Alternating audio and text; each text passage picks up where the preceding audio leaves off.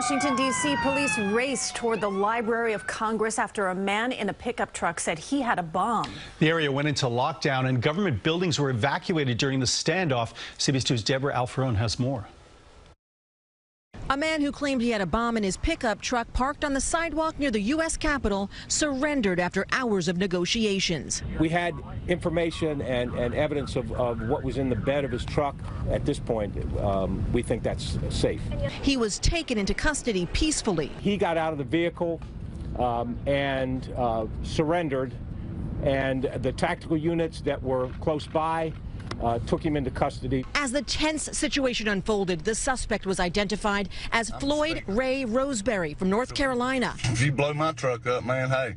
In a video posted from a black pickup truck, the suspect claimed to be holding an ammonium nitrate bomb in his lap. The only thing that can set this bomb off is enough decimals. At one point, he addressed President Biden, saying he was unhappy about the situation in Afghanistan. Capitol Police sent out a tweet asking people to avoid the area, fearing there might be other explosive devices around the city. D.C. staffers in the area were asked to shelter in place or evacuate. Both Congress and the Supreme Court are in recess this week. The situation comes just months after thousands of pro-Trump rioters stormed the U.S. Capitol, angry about the presidential election. Law enforcement officials spoke with the suspect's wife in connection to today's incident. They say he recently lost his mother and was dealing with other issues, too. Debra Alfarone, CBS News, Capitol Hill.